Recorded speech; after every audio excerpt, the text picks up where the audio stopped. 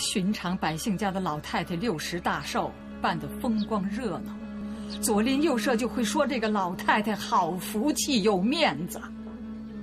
这户人家在这一代就做得起人。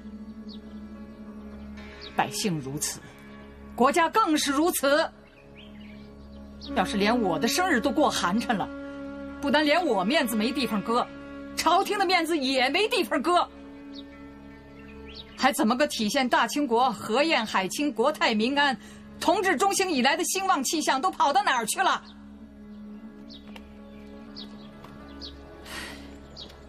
这样一来，不单洋人瞧不起，连老百姓也瞧不起。洋人瞧不起你，他就敢欺负你；老百姓瞧不起你，他就不服你。这样就会出事儿，祖宗的基业就会毁于一旦。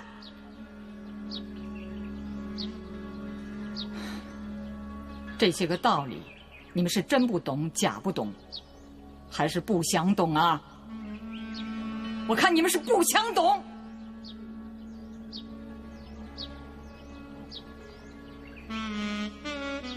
也就是说，你们做儿子的孝心，臣子的忠心，都让野猫子叼去当臭鱼干给吃了。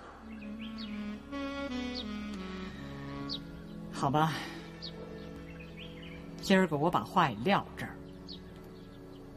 谁要是让我这个生日过得不舒坦，我就让他一辈子不舒坦。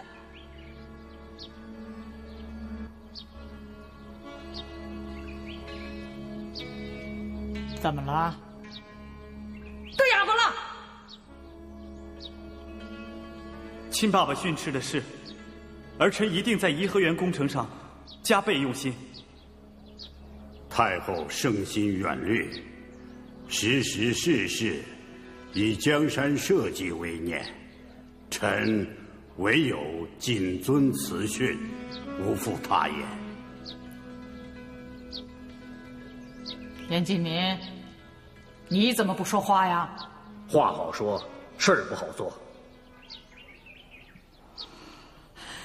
这就是说，你严继民还是要坚持将修园子的工程停了。禀太后，不是臣严敬明要停，是银子要停。好，好啊，你顶得好啊！我就不信死了张屠户要吃连毛猪，你给我滚！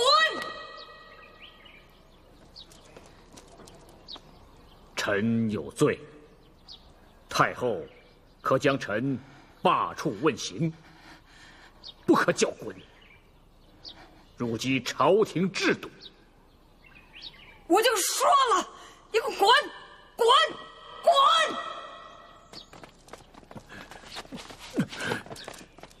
臣不滚，臣自会走。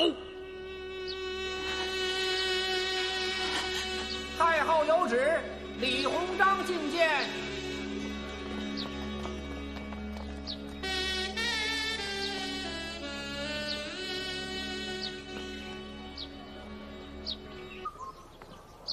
臣李鸿章，恭请皇上、皇太后圣安。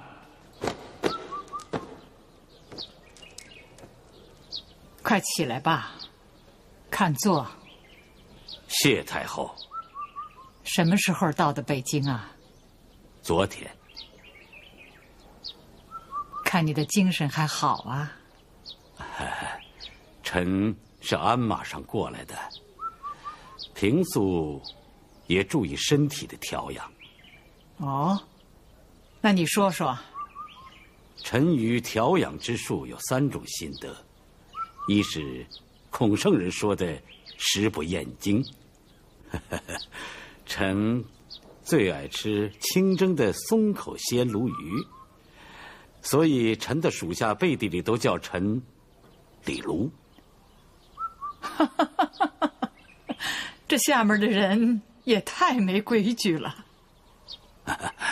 他们也没什么恶意，我也懒得生气。臣的第2个心得呢，是每天早晨有一次散步，这还是臣的恩师曾国藩在日给臣留下的必不可少的早课。巧得很，我也散步，只是在午后。你每次走多少步啊？我是999步。99归一统啊！太后连散步都合于天数，臣不行，没个章法，只要把身体走得微微发热就行了。你这叫顺乎自然嘛。那第3条呢？臣的脾气暴躁，怒火伤肝，所以常常做些怡情的事，弄弄花啊草的。哦，臣对养鸟也很有兴致。哦，对了，臣的属下盛宣怀半年前觅得一只印度产的鹦鹉，它极通人性，我给太后带来了，以博太后一笑。那盛宣怀现在在哪儿啊？殿外候旨。那就让他进来吧。宣盛宣怀。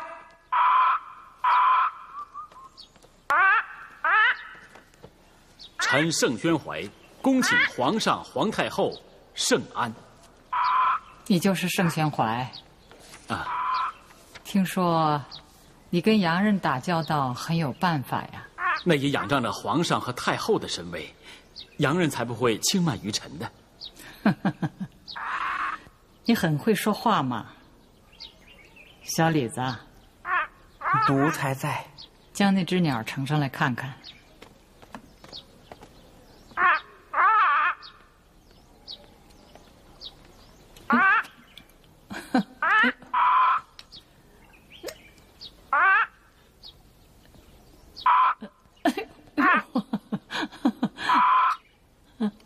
这小家伙会说话吗？他不但会说话，还会说臣子的心底话。心底话？什么心底话？太后万寿无疆。哦，是吗？那你让他说，让他说一个呀。让他说说。哎，好。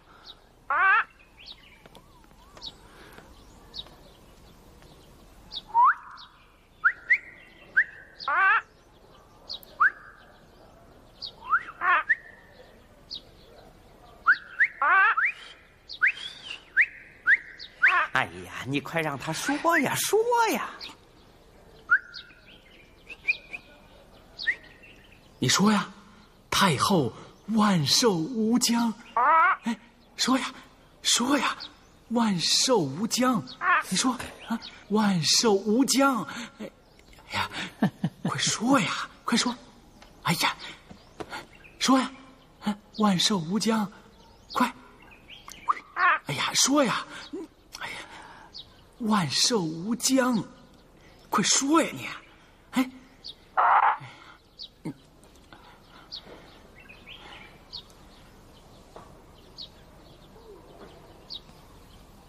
这鸟虽小，脾气倒还挺大的。李仲堂，是不是你财政紧缺，舍不得给这鸟喂食啊？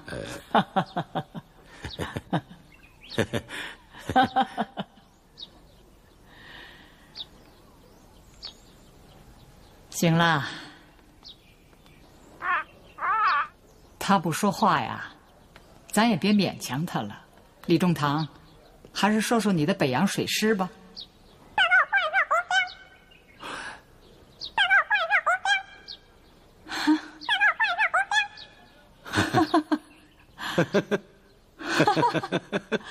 哎呦，你瞧瞧这小家伙，怎么忒的灵巧啊！太后是观世音菩萨转世，这万物生灵啊，见了慈颜也会沾点灵气。就你会说话，快把这小鸟挂在我的寝宫上，好好护着啊！奴才明白。哎呀，真是难得你把这些小事还放在心上。太后之事无小事。听听，听听，皇上听见了吧？这才叫见识呢。唉，可惜啊，咱们大清像李中堂这样的忠臣不多了。太后这话叫臣惶恐得很。若论宫中体国，翁师傅和严敬明都强臣10倍。行了，你就别拐着弯儿替严敬明说好话了。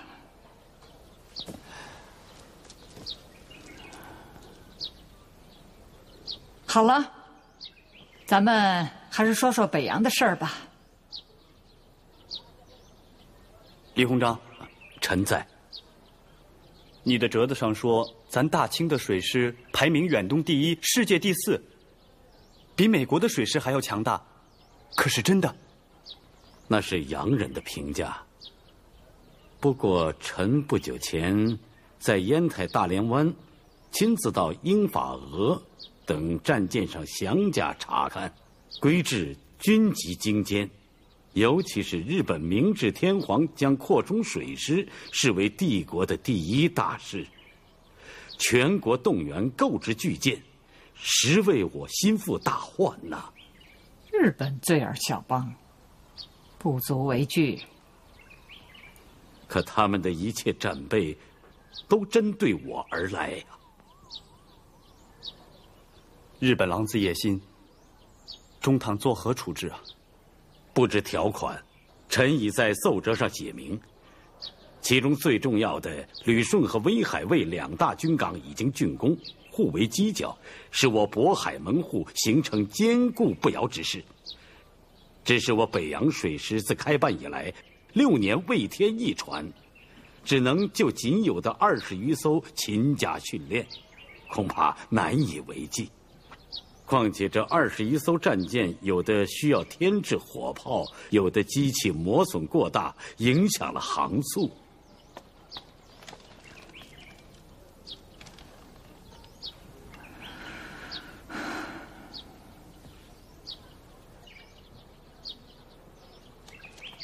定远、镇远原设大小炮位均系旧式，经远、来远尚需尾炮。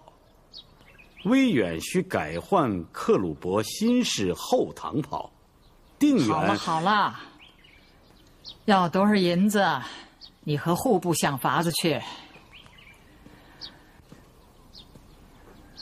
哦，严敬民的差事就由翁师傅兼着吧。臣与理财不及严敬明之万一。翁师傅老成练达，必是可以的。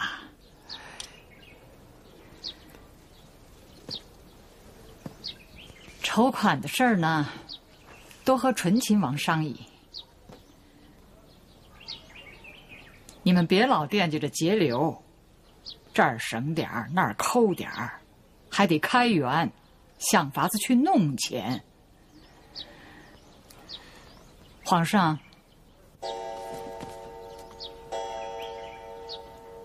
你看如何呀？但凭亲爸爸圣裁。那就这样吧。是。是。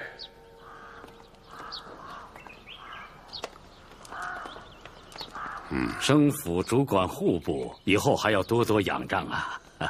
李中堂，仰仗2字万不敢当。北洋水师经费短缺，这就要仰仗。事关国家，翁某敢不殚精竭虑。只是我有一事不明，还想请教李中堂。请讲。北洋水师经办6年，耗银3000万两。李中堂一边说他已成为远东最强大之水师，一边又屡屡向朝廷索要军费，甚至拿出日本小邦来吓唬人。这样做岂不是自相矛盾吗？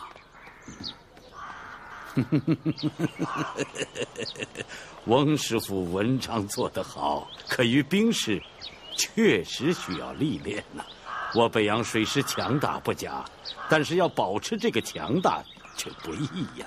我屡屡向朝廷请拨军费，正是为了保持北洋水师之强大，形成猛虎在山之势，威慑柴虎。使那日本人既惧我又怕我，形成不战而屈人之兵。猛虎却又不战，那就让他歇歇吧，也省点神儿啊。翁师傅状元及第，满腹经纶，就是什么都不吃，也能撑个10年8年的。我北洋水师可比不得翁师傅啊，10天半个月没吃的，那就什么道德文章都救不得喽，啊！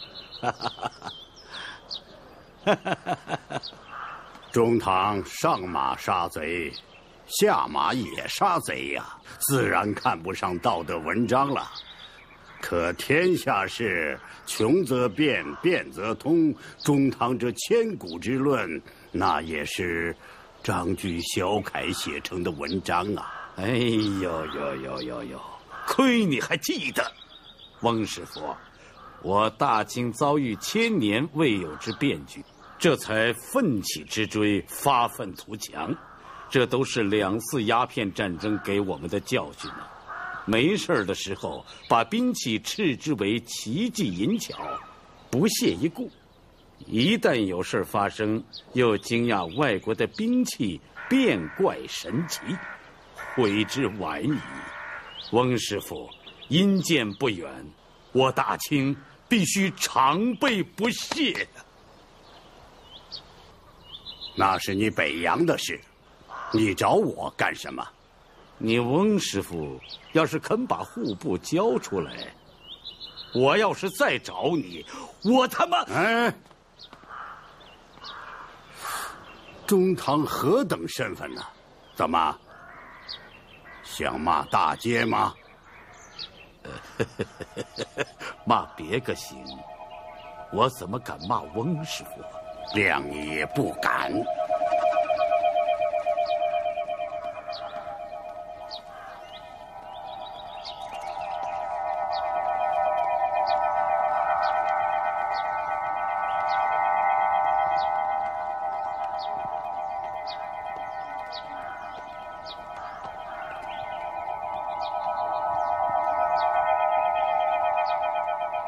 中堂，恕我直言，直到2代帝师，也是个亚圣人了。这心胸怎么这么狭窄？我不怕他，然则大臣不和，于国家终非幸事。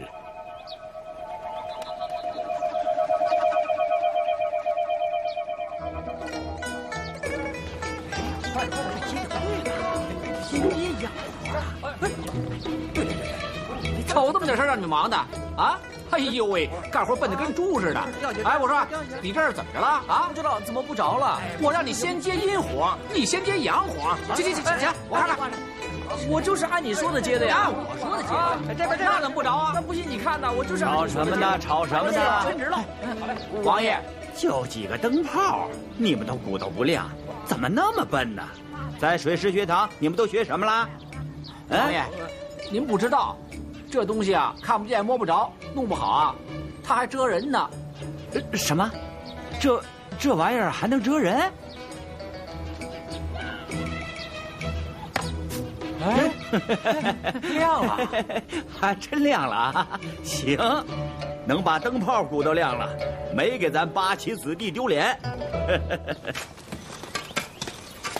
这些学生们呐，也就是会装电灯。至多在昆明湖上开那2艘铁皮小轮船，可是号称什么水师学堂的学生，这岂不辜负了水师2字啊？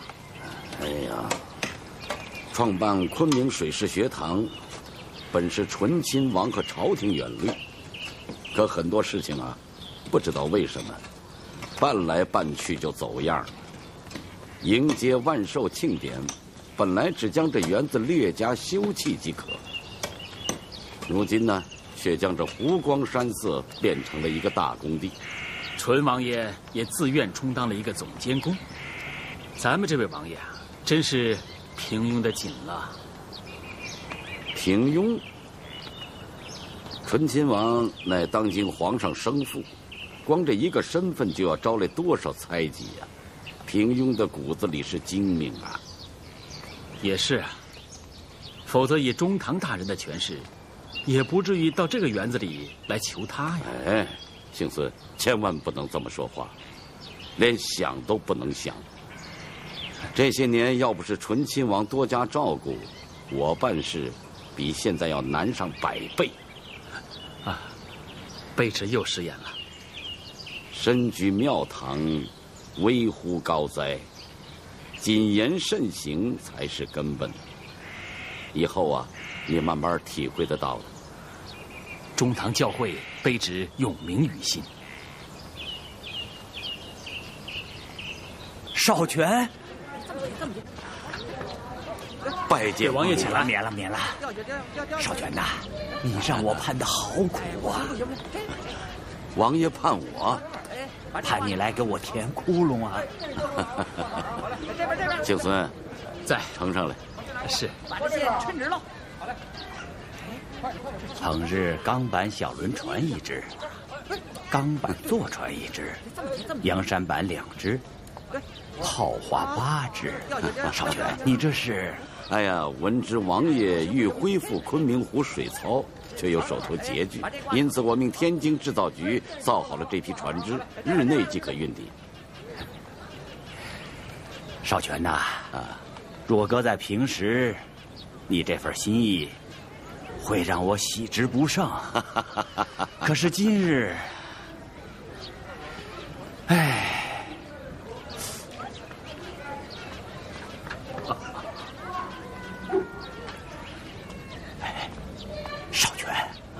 少权救我呀！王爷何出此言呢？来，去！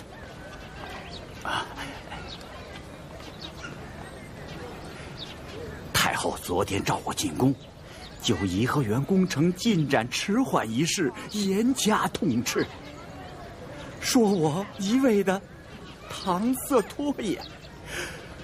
还说我胆子比天还大。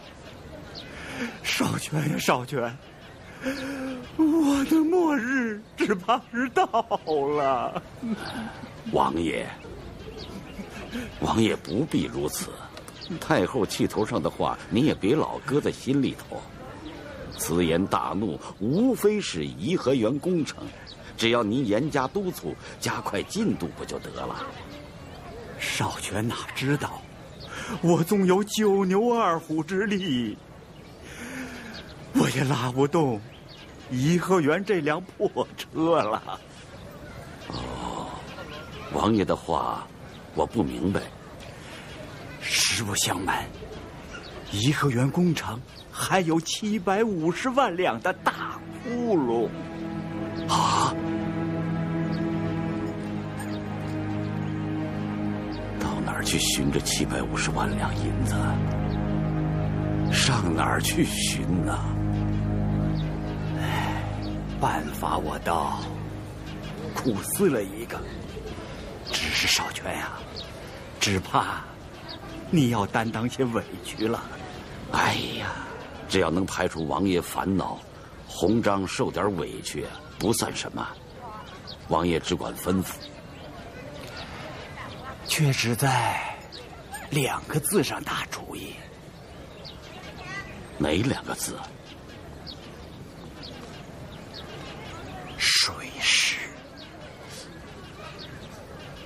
水师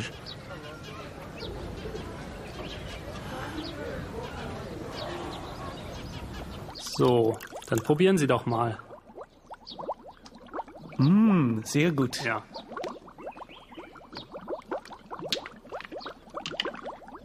Bevor wir über die schlechte Qualität sprechen, sag mal, welcher Idiot hat eigentlich über den Ankauf der 2 Öfen entschieden? Kein Idiot, Herr Heinrich. Alles über Hanyang Eisenfabrik, wie Festlegung des Standorts, Lieferanten der Rohstoffe, Ankauf von Maschinen sowie Erstellung von Personal und von unserem Gouverneur erzielen die 2 Öfen auch. Sag mal, euer Gouverneur hat das entschieden? Ich dachte, das sei so ein weiser Mann. Wie kann er denn da, Entschuldigung, so einen dummen Entschluss treffen? Dummer Beschluss? Ja, genau. Hör mal zu. Gegenwärtig gibt es hauptsächlich 2 Verfahren von Eisenschmelzen. Eines ist mit Bessemer-Konverter, nämlich das Aziditätsverfahren, geeignet nur für Eisenerz mit niedrigem Phosphoranteil. Das andere ist mit Siemens-Martin-Ofen, auch Alkalitätsverfahren genannt. Im Eisenerz enthaltenes Phosphor kann so ausgeschieden werden. Was die Hanyang Eisenfabrik jetzt hat, ist der Ofen für Aziditätsverfahren, hergestellt aus einem britischen Modell. Das Erz, das ihr jetzt aber habt, ist gerade aus hohem Phosphor. Hochofen im Aziditätsverfahren können das Phosphor im Eisenerz nicht ausscheiden. Das geschmolzene Eisen ist also gar nicht rein. Was ich nicht verstehe, warum habt ihr denn nicht erst das Eisenerz analysiert und dann einen passenden Hochofen gekauft? Das wäre doch zu vermeiden gewesen. Ich verstehe nicht, warum ihr das nicht erst analysiert habt. Ich meine, das war kein Fehler. Er hat es getan, weil er starken Selbstrespekt und erhabenes Nationalitätsgefühl hat. Selbstrespekt, Nationalgefühl. Soviel ich weiß, hat doch jemand für echte Analysen vorgeschlagen. Aber unser Gunnar war der Meinung, dass es in China alles gibt, weil China so groß und reich an echt ist. Deshalb hat er den für uns Patrioten großartigen Beschluss getroffen. Ich verstehe überhaupt nicht Ihre lächerliche Logik. Für solchen dummen Selbstrespekt, Entschuldigung, ich habe das Wort dumm noch einmal gesagt, wisst ihr eigentlich, welche Kosten das verursacht? Weißt du das? Die Debatte ist sinnlos. Bei uns in China gibt es ein geflügeltes Wort, auch wenn die Schafe abhanden gekommen sind. Den Persi kann man immer noch flicken, Herr Heinrich. Lass uns nun darüber diskutieren, wie der Persi zu flicken. Also gut, dann lass uns mal darüber nachdenken, wie wir den Fehler wieder gut machen können. Wir müssen also zuerst mal die alten Öfen herausschaffen und wir müssen 4 neue Siemens-Martin-Öfen bestellen. Mal rechnen, was das kosten wird. Die Anschaffung wird so und so kosten. Dann noch der Transport und das Abtransportieren der alten Öfen. Das wird so und so viel kosten. Schau mal. Insgesamt macht das diese Summe. Glaubst du, wir können uns das leisten? Das wird recht teuer, denke ich. Das ist doch nicht drin, oder?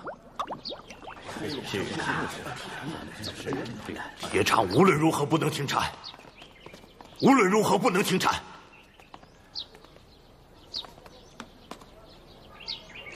怎么都不吭声？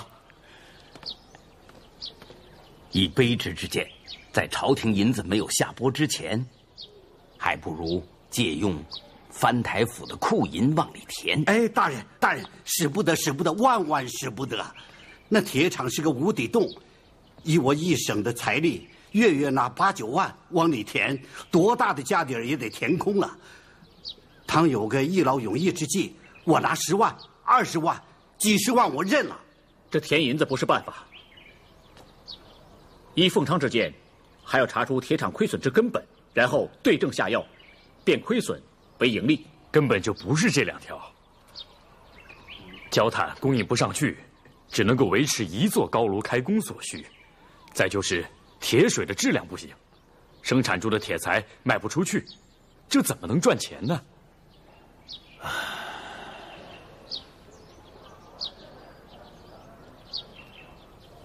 今儿就散了吧。是。凤昌留下。凤昌啊，把门关上。是啊。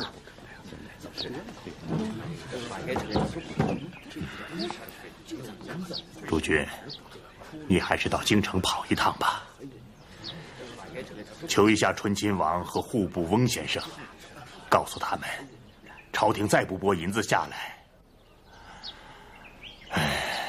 海洋铁厂就真的要关门了。好，海防捐，海防捐，就是以建水师的名义卖一批官出去，所得的银子，来补颐和园的窟窿。哎呀，这不是卖官鬻爵吗？是卖官鬻爵，可不这样，到哪儿去弄这么大一笔钱呢？这恐怕要招朝野唾骂了。哎，王爷啊，这件事啊，您就装不知道，折子由我来上。要骂，让他们骂我好了。难为你了，少权。官职是朝廷的名器，多少学人士死，十载寒窗，甚至好守穷经而不可得，怎么可以为了几两银子拿出去叫卖？几两银子，翁师傅说的可真轻巧啊！既然这样，您去弄这几两银子试试。哼，我是弄不来那几两银子，可我也绝不会去做不要脸面的事。李中堂，你丢得起这个脸，朝廷还丢不起这个脸呢。给朝廷丢脸？缺钱卖官，本朝不乏先例。乾隆年间，国力是何等的强盛啊！可甘肃遭灾时，皇上特旨捐出了一批贡生、监生，救民于水火呀。照你这么说，乾隆爷也是给朝廷丢脸喽？你另外，你本朝雍正、嘉庆、咸丰、道光哪一代没有用钱捐官的事？你敢说列祖列宗都给朝廷丢脸了吗？你皇上，臣也知道，靠海防捐捐钱不是个办法，这是不得已而为之，只是权宜之计呀。权宜之计，纲常明教，国之根本，难道这也是可以权宜的吗？好了好了，都别吵了。事关重大，我看还是请懿旨吧，让他老人家生财。海防捐嘞，户部会同水师衙门开出的红盘，明码实价。你捐银子买军舰，朝廷给你封大官嘞。海防捐，海防捐嘞，快来呀，快来买啊！海防捐，你捐银子买军舰，朝廷给你封大官。快来买啊！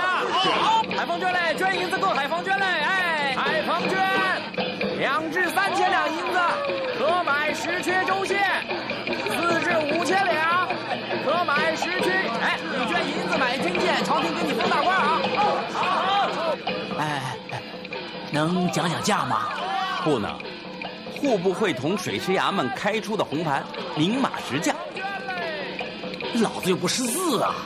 那我给你念念：2至3千两银子可买10缺州县，4至5千两银子可买10缺知府，7至8千两银子可买10缺道台呀。龟儿子不行骗人吧？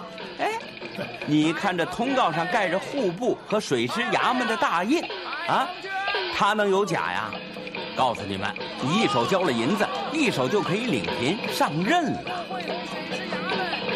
行，8满日的，老子就舍了血本。对，弄个县太爷当当。嚯，好，这儿去。你捐银子买军舰，朝廷给你封大官，真能上任吧？啊！你们在这儿卖官，可曾知会总督衙门？咱直属水师衙门，无需经过总督。既然如此，那我也在这儿买个官儿当当。你想买多大的官？不大，和你一样，和我一样。3500两银子，你有吗？你哪儿值那么多银子？充其量只值1文。敢在太岁爷头上动土，给我打！敢！给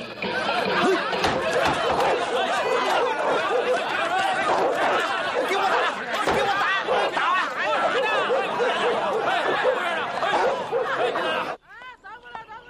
这回可给了李鸿章一个难堪，也给了朝廷难堪。大人不怕朝廷怪罪下来吗？那倒不至于。海防捐虽然是请了旨的，但买官鬻爵毕竟不是光彩的事，所以朝廷才不降明旨，而让李鸿章出面。这事儿要办也得偷偷摸摸，哪有他这么大张旗鼓、肆无忌惮的？所以老夫在辖区内取缔他，朝廷虽不悦，也不好说什么。只是李鸿章那儿有些不好交代啊。李鸿章大人几点？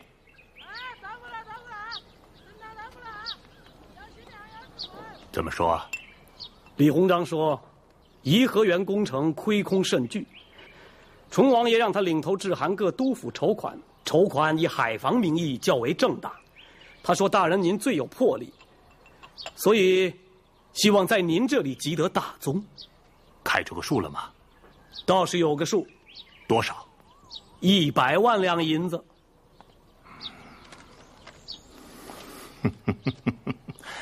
李鸿章打得好算盘，这明明是挟水师之名行敲诈之实嘛！他缺钱，咱也缺钱，这年头谁不缺钱呢？笔墨伺候。好，义正辞严，咱拒绝了他，看他的面子往哪儿搁？那岂不扫了淳王爷的面子？我只上奏朝廷，弹劾海防捐。不错，以攻为守，对事不对人。让李鸿章偷鸡不成蚀把米。我念，你写。臣湖广总督张之洞贵奏。尔来，我湖广大地因海防捐而闹得沸沸扬扬，卖官鬻爵者趋之若鹜。真是好文章啊！知道我为什么喜欢读张之洞的折子吗？奴才只知道，只要有张之洞上的折子，太后是一定要调来慈览的。海防之力，利在江山社稷；捐官之弊，弊在荼毒人心。以人心之荼毒，量海防之利弊，可乎？不可乎？书河满篇，没有一处提到李鸿章的名字。张之洞从来都是对事不对人呐，不像有的人，从来就是对人不对事。还是留中补发吧。老师，啊，听说张之洞上折子了。学生想，该不是弹劾李鸿章的海防捐吧？蒋帅真不愧为清流前辈，一出手便是锦绣文章。好，学生立刻去发动御史和翰林，给他加把火。多一份响应，多一份力量，咱怎能不说话呢？南洋弹劾北洋，你多少折子能抵得过这道折子的力量？张之洞这道折子，太后允了便允了，若是不允，你就是再上100道折子，又有什么用呢？那咱们就等着，等着好啊，等着看一出捐官戏。